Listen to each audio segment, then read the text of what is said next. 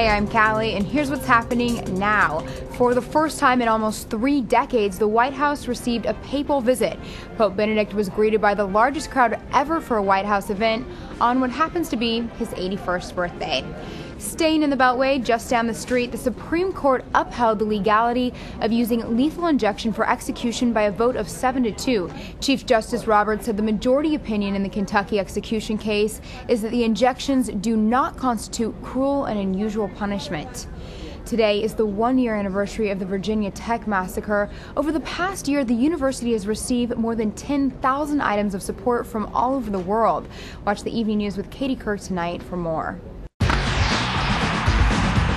Pakistan took its turn with the Olympic flame today as the torch made its way through the capital.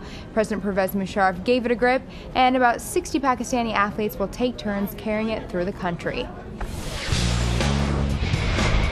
Even though the strike is over, writers are still taking to the internets to let it out. One of our faves is Mindy Kaling, who plays Kelly Kapoor on The Office. She also writes and produces for the show.